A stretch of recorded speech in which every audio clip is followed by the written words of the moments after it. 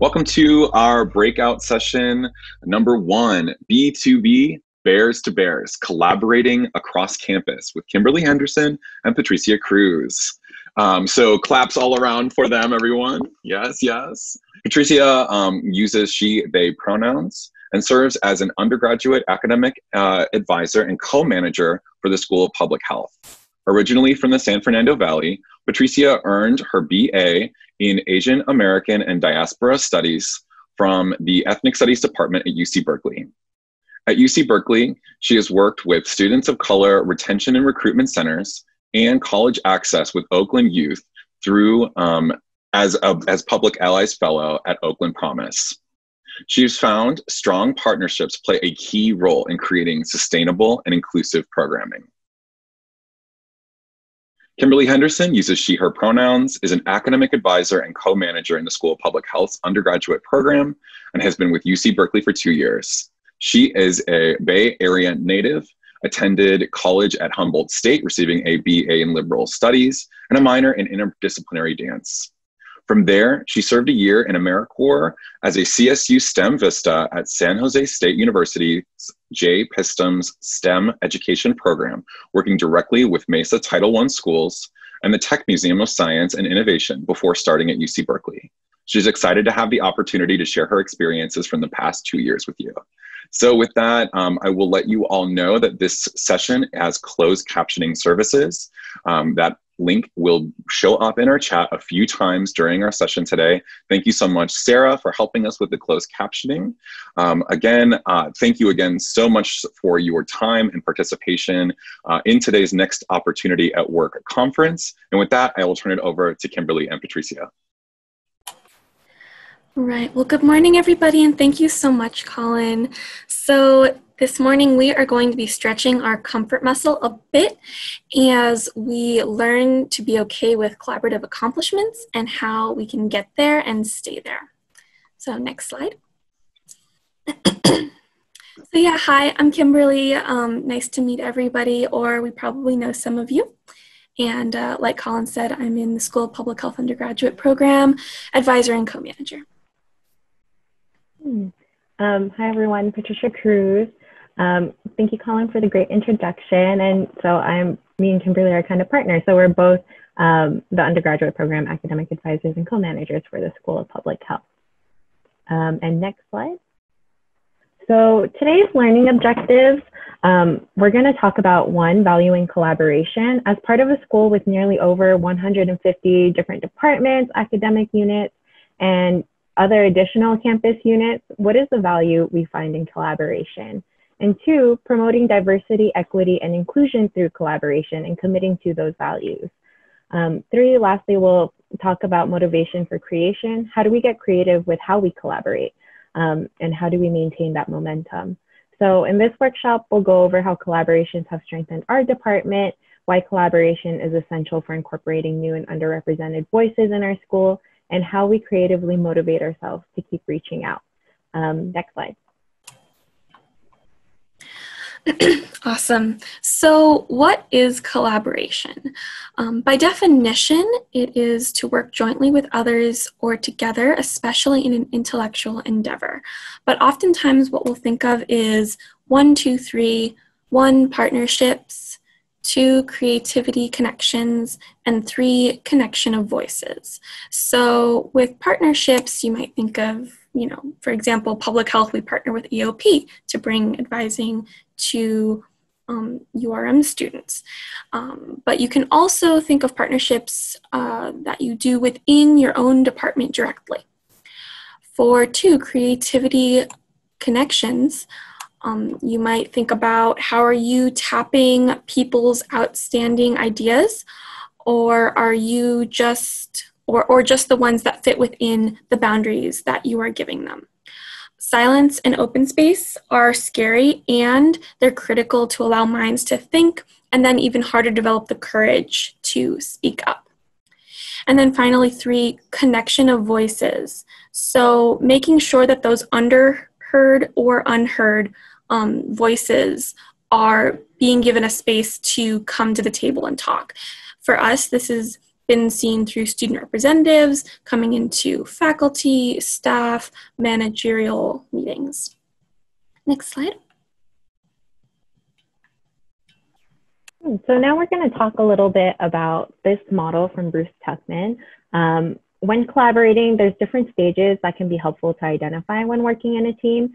So a great team often takes work, and that comes with this forming, storming, norming, and performing phases.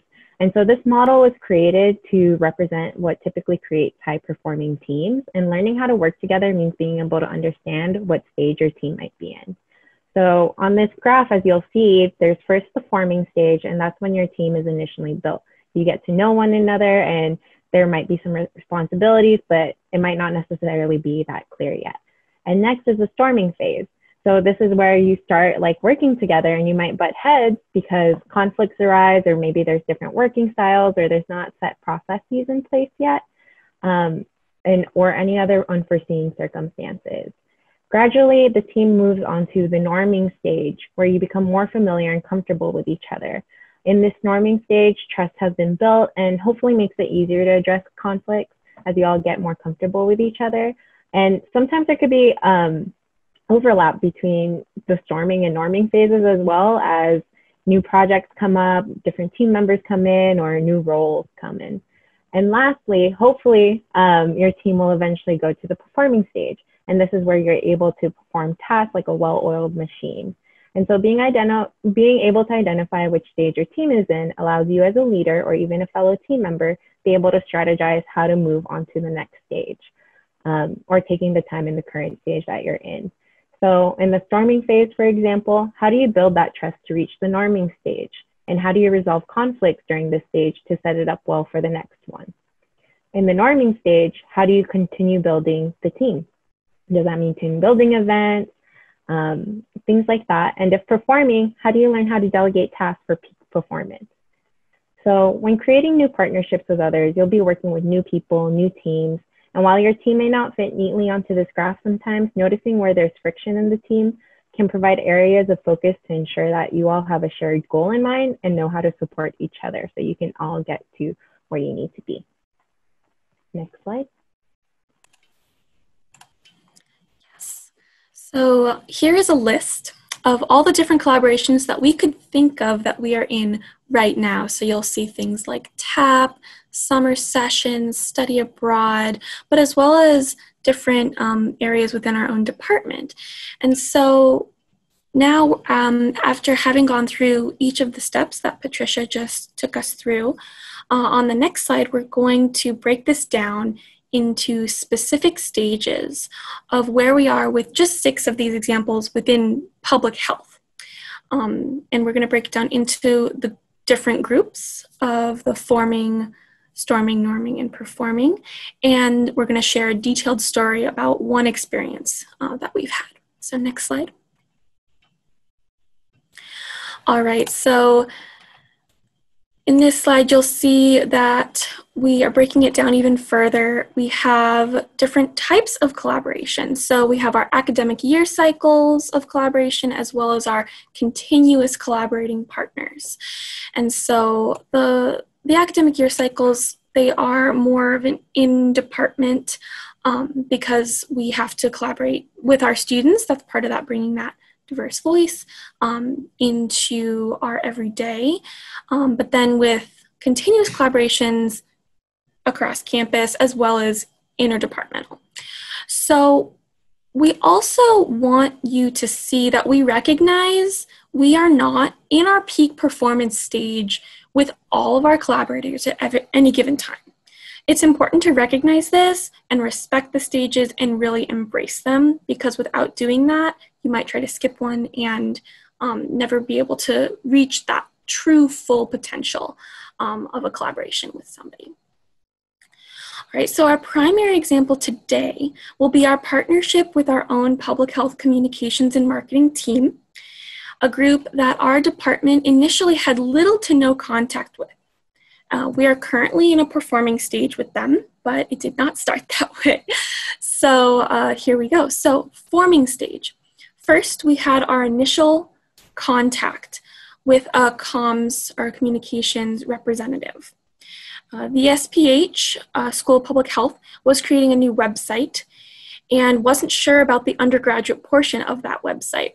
It was new territory. We discussed who we are and what we did in the undergraduate program.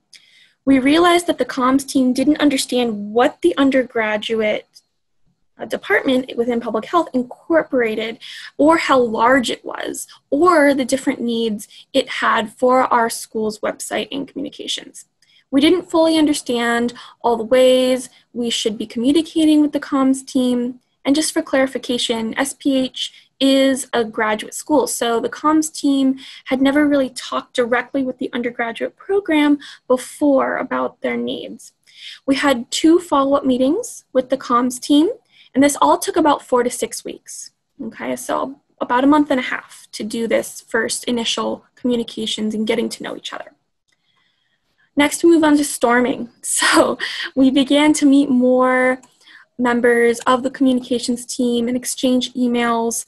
There were many different opinions about what was deemed essential, and many discussions both in person and over email deciding these different items. We learned how to communicate if something was important for our students to the communications team. And the comms team worked hard to learn about how different the undergraduate program was from the rest of the graduate programs within the School of Public Health. This took about 4 months and was uncomfortable. It was an uncomfortable process, as we often felt we were living on the edge, never knowing exactly where the next turn might be. But again, an essential process of learning how to communicate with each other and that we can trust each other. So 4 to 6 weeks, forming, storming's 4 months. Now we're in norming. So after an understanding was reached, we established a format to request changes and assistance from the communications team for the undergraduate program. We also established trust by making sure to check in with them about our wording going out to the undergraduate population. We tried these things for about 5 months and kind of found a groove of what really worked, not only for the communications team, but for our team as well. All right, so 4 to 6 weeks, 4 months, 5 months, and finally performing stage. So success, we now get changes to the website and communication responses within about 24 hours.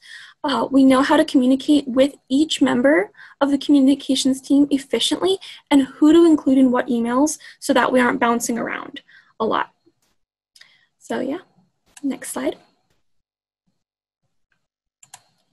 All right, so just as a reminder, those 4 stages, F, S, and P, forming is establishing that connection. Storming is establishing that trust. Norming is reaffirming that trust. And performing is that success that you have to maintain the trust and hold on to. Next slide. So how did collaboration benefit the School of Public Health undergraduate program? Well, as you've heard, our department has collaborated with quite a lot of different on and off-campus partners. And as the only 2 academic advisors and co-managers of the undergraduate program, where we share a caseload of 900 to 1,000 students at any given moment, collaboration has been beneficial for us to create new opportunities, not only for our students, but for ourselves as well. And so first and foremost, collaboration is cost effective. And the university definitely likes to hear that. And especially if your program has limited resources, collaboration can be a way to think of innovative ways to get those services to your students or to the population that you work with. Secondly, with collaboration, you get to hear new voices and new ideas. So we work with LNS, and LNS recently has these neighborhoods, and we work with the biosciences neighborhoods, or the Transfer Alliance program, TAP, or even with, like I mentioned earlier, our very own students. We don't know everything, so getting to work with other experts in the area means being able to create new programs or build stronger ones.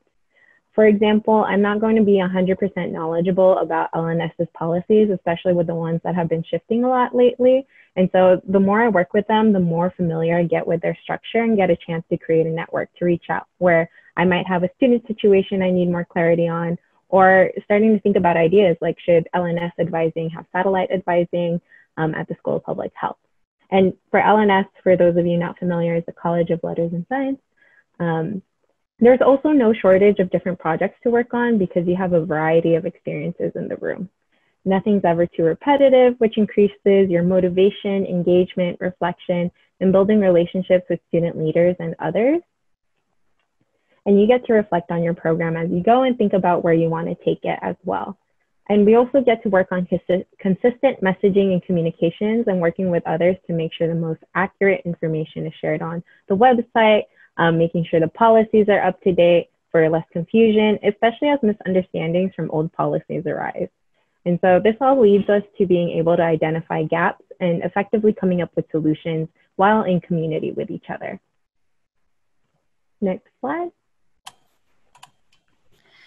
All right, so now we're here and we want to start thinking about questions that you can ask yourself to reflect on how you are doing in your own collaborations. As a reminder, that first step, the forming step, it's a meeting, it's a communications, and it's getting to know another human being. And this can sometimes feel like a waste of time at first. You could be answering so many more emails that are sitting in your inbox. No, this is just like a friendship, a romantic relationship. It's a human. And so you need to get to know who they are in order to work with them and develop that trust. All right, so without further ado, let's go through these questions together. These are things that you should be asking yourself just as a check-in, right? All right, so questions to ask yourself and to write out. Who do I work with every week? Who do I consider a partner? Who do I work with within my own department? All right, and then questions to ask to strengthen collaborations that you already have. How often do I check in with them? Have I ever asked or had a discussion about who they are? Ask their thoughts. Are they well? Are they sleeping well? Arrange to have coffee, tea, or water with them outside of the office? Do I schedule time throughout the semester or year to check in with them? And if not, do I frequently check in with them as a given? Next slide.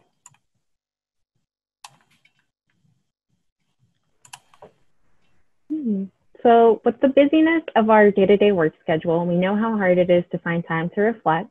And so here we saved aside 10 minutes for you to think about on your own and share in the larger group later on in the chat what collaboration looks like in your department. We'll also share a link in the chat box with kind of some of the slides that we went over. So you have that graph to look over. These questions will also be there. And so I'll read off the questions on this slide. For example, who are you already collaborating with? How did you get to that point? Who could you collaborate with? Any ideas, like campus partners, off-campus partners? Or why are you not collaborating? Are there internal problems that need to be addressed first, right? And are you collaborating more than you thought? And if so, how can you strengthen those? Or how important are those relationships? So you don't need to answer all these questions during this time, and you can continue to have these questions like after the conference today. But after this 10 minutes, we'll do a larger group share out in the chat box where you all can share with each other. Now we'll share these thoughts anonymously in the next slide. So if you don't want yours like read out loud by us, we're gonna summarize it, we're not gonna read it verbatim, then just put like right before you write yours, please do not read out loud. But if you put it in there, at least the other folks in the room can also read your wonderful ideas as well. And we'll also, I'll start the 10 minutes now, and then we'll give a 2-minute notice. Yeah. And if any questions pop up, feel free to ask them in the chat as well. Okay, everyone, we have the link to the reference reflection guide in the chat. Go ahead and download that document as a PDF. And thanks, Patricia, for keeping us on time. We'll start our timer now.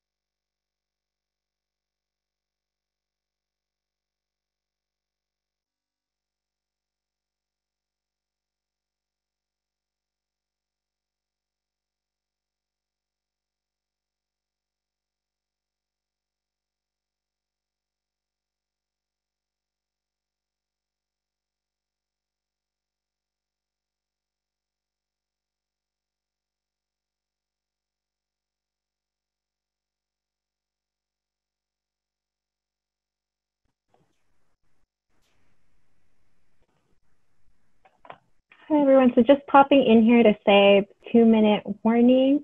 So 2 more minutes to wrap up your thoughts, go to the bathroom, get some tea.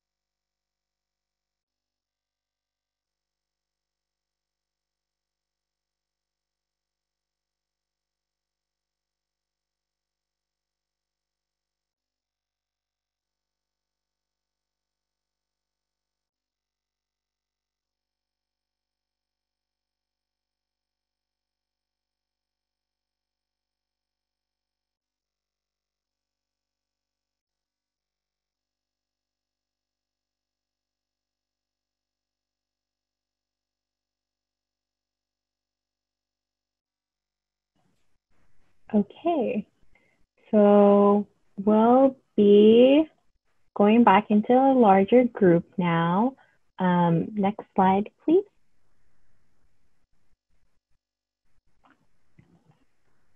Oh, so now welcome back, everyone. I hope that was a good reflection or rest time.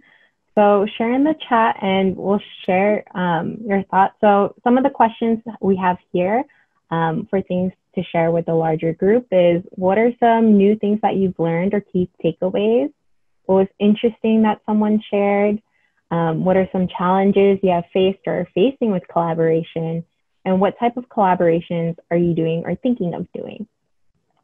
And like I mentioned before, we're going to be kind of summarizing the things you share in the chat box. So if you don't want us to read those, please put before your chat, please don't read out loud, since this session is being recorded.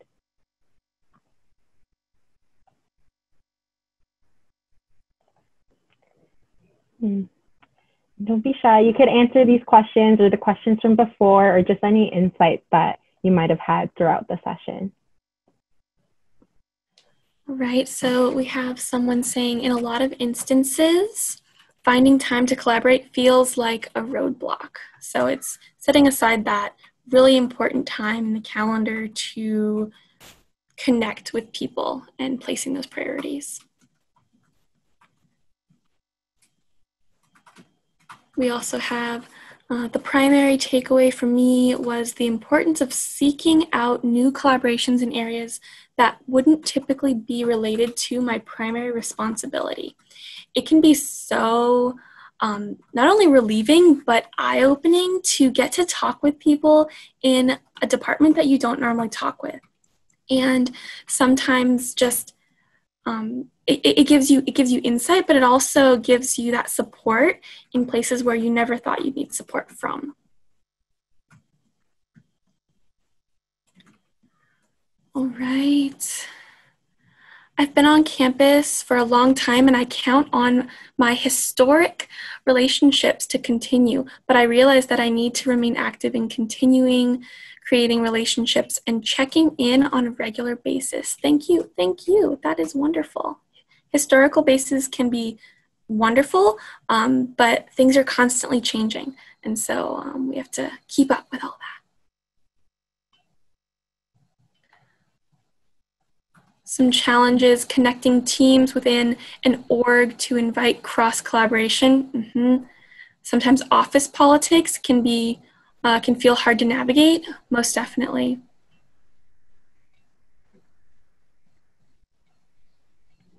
And I'm realizing how informal most of my maintenance of collaborative relationships has been. Now that we are all working from home, I'm mindful many of my colleagues have childcare issues. I'm not sure how to nurture these relationships intentionally. but without adding any burdens to my collaborators.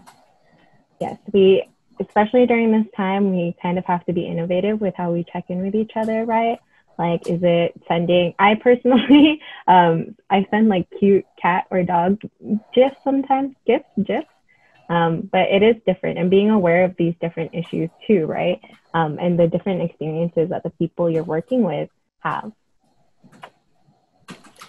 Awesome. I think we have time to read 2 or 3 more. So I learned how important it is to establish and reinforce trust. Additionally, some of the challenges I face are lack of collaboration due to scheduling conflicts or lack of knowledge of other departments.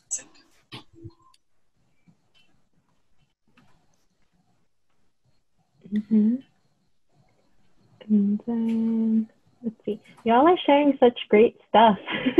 Thank you so much. Yeah, and we'll go over more at the end too when we have time. So 2 more. I used to take people to lunch randomly, and it was a great way to form trust and get to know people. I agree, it is now much harder to build trust and collaborate from home. Oh yeah, most definitely. Patricia, do you want to read one more? Yeah. So someone wanted to echo another thought that was shared earlier. So finding the time to collaborate, especially in a virtual world where a lot of this collaboration can take longer, is difficult. So they found options where Zoom meetings are good, but sometimes you need a one-on-one check-in, and emails take so much longer to write up. I hear you. And the Zoom time isn't always there. Very, very real.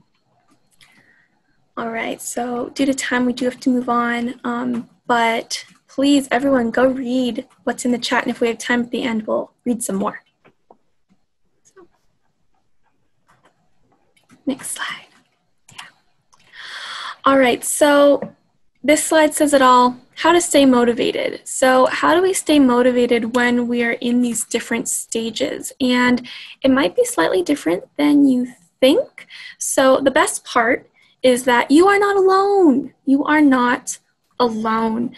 You have so many people who want to help and could benefit from working with you. So you just got to take that first step to reach out and begin establishing those connections. So tips on keeping up with collaborators. 1, 2, 3, organization, self-care, and honesty. So these are what we have found have made the strongest connections over time. So organization. Having so many collaborations can be overwhelming. Keeping a clean calendar and setting honest, realistic time goals is a must. You think that meeting will only take an hour? You better plan for an hour and a half plus 15 minutes for that walk if we're in person. Might be 15 minutes for a water break afterwards. Reset your mind. Set that time aside for yourself. So self-care. It's hard to work with someone if they're tired or distracted or they seem unwell. Your health is first and foremost. We're going to go more into that. And often tied to keeping an honest schedule. This also includes time for that walk or for just taking a break during the day. Honesty. Don't lie or even white lie about what you can do and what your team can or can't do. Do not overpromise your team. Always remember that honesty, transparency, and communication are a key to any successful collaboration. Next slide, please. All right, so emphasizing self-care, especially during this time. Patricia mentioned that we send GIFs often to our students, but we also send them to our collaborators and fellow staff and faculty. So these are just a couple of examples. So we've got our self-care hedgehog. Focus on yourself, take care of your body, be mindful of your inner voice, remove those negative comparisons. We also have our rest stop ghost. So how are you feeling? How's your body doing? Take a few deep breaths. So sometimes when I need to, I will even set these as my laptop background because I just need to remind myself to stop for a moment, take a break, and reminding myself that I'm not doing it just for me. I'm doing it for the benefit of all the people that I work with as well as my own family. Next slide.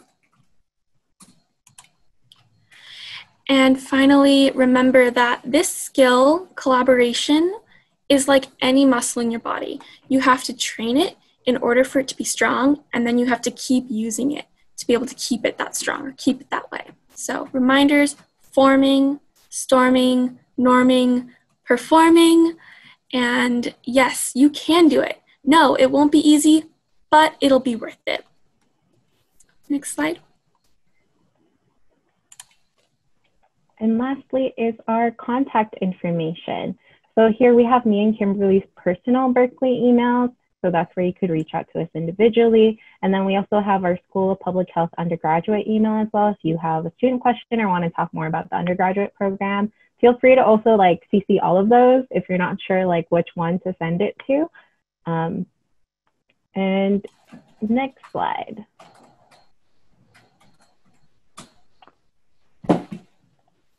Thank you so much.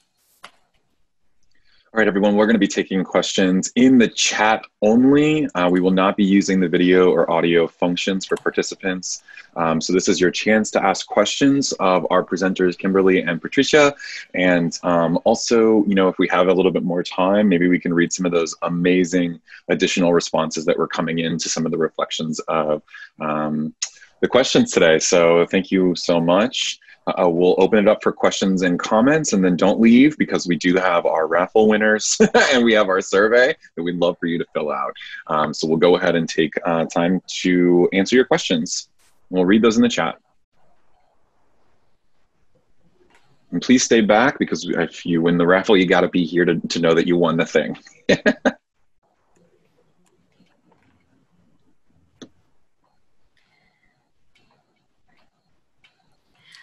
I see someone does have a question saying, how do you get to know someone that doesn't want to open up? I'm sure we have all hit roadblocks when collaborating with colleagues. I believe in team building exercises. Can someone share a team building exercise they have participated in here on campus? So I can take that first one. How do you get to know someone that doesn't want to open up? Well, I think that when you encounter someone that isn't potentially like ready to open up, it's important to respect that and come back at a later time.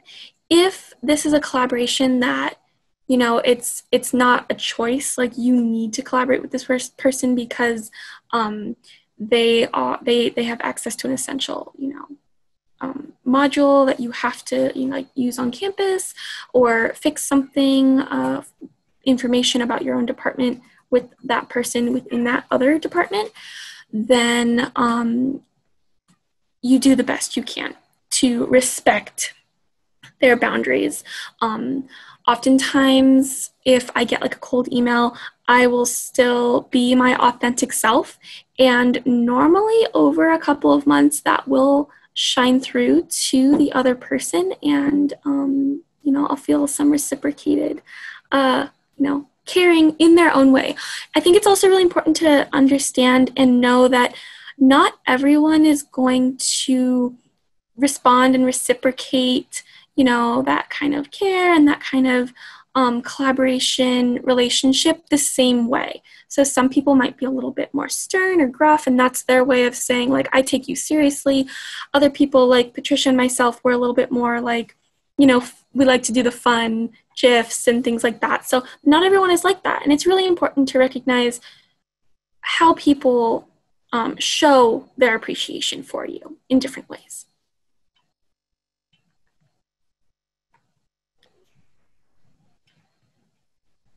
And sometimes check-in questions, if you're able to, like in meetings, have a check-in question. It could be something fun, like if you were a raindrop, where would you fall and why? And sometimes like those kind of questions aren't too personal, and then it kind of lets you learn about each other's personalities. But that's if you have time in the meetings to do those. Another question I see is, how do you rebuild trust in your team? So a common theme that we're seeing here is, there's the saying I like to say, Kit Kat, but the second K is a C. So keep it true, communication, accountability, and transparency. As Kimberly mentioned in the previous slide, don't tell any white lies. Like keeping it true, especially when there's organizational change, when there's so many transitions and uncertainty, keeping it true, communicating and being transparent about where your capacity is and being accountable for things is kind of the best way to kind of rebuild that trust. And it's going to be a long process. It's not going to happen like the next week, and there's going to, you know, be some rough edges around there, but hopefully in the long term, that's how you will rebuild it.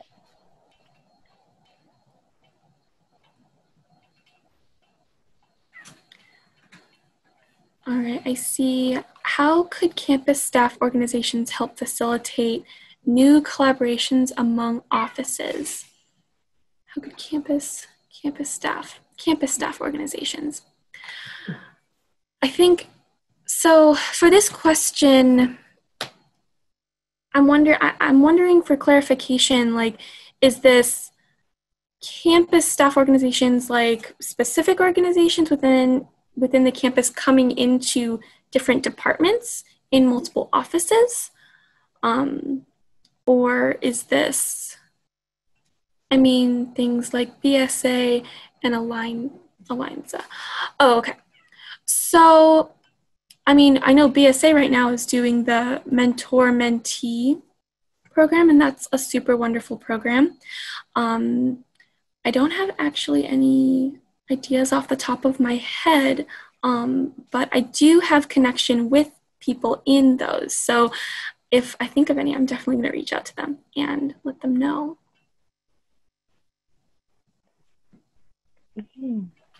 Yeah, I think reaching out and being aware of the different organizations is definitely a good thing. With these campus organizations, I feel like there's a lot of not turnaround, because people are in leadership positions for so long. And so reaching out every now and then, especially when there's new leadership, is very important, and doing your part, I think, to also know of like, what are other campus organizations that might need support, and what are some things that we can offer, right? Or sometimes you might even want to just be like, hey, I know that it's important for us to collaborate.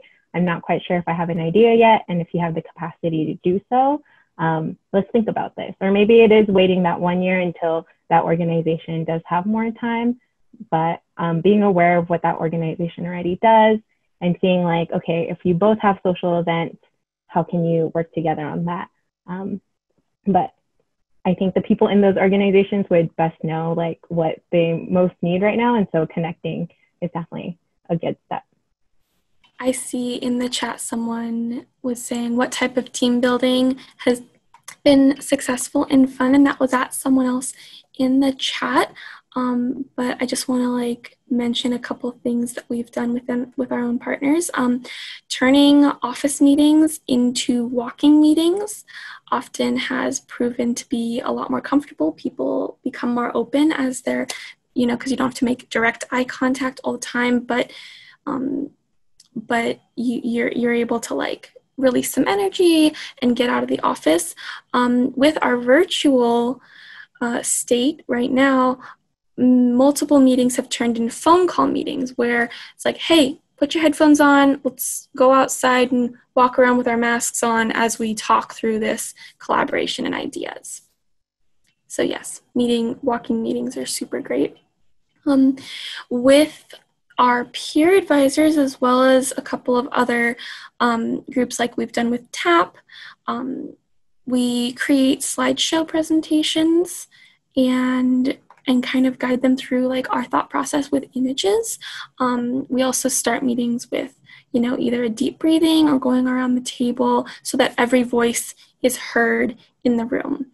I think that that's it's not taken as seriously as it should, that every single voice in the room be heard, even if it's just for 30 seconds at the beginning of the meeting, saying how they're doing. Okay. All right, everybody. Well, thank you so much for your wonderful comments and questions. In this moment in time, I'm going to be including the link for this presentation survey. We appreciate if you please fill that out now. Also want to take a moment to thank our fabulous presenters this morning, Kimberly, Henderson, and Patricia Cruz, for a great presentation, as well as a reflection, debrief, all that jazz, thinking about strengthening ways that we can collaborate on campus. Thanks so much for joining us, everybody, and have a wonderful day at 2020's Now Conference, Envisioning Your Future.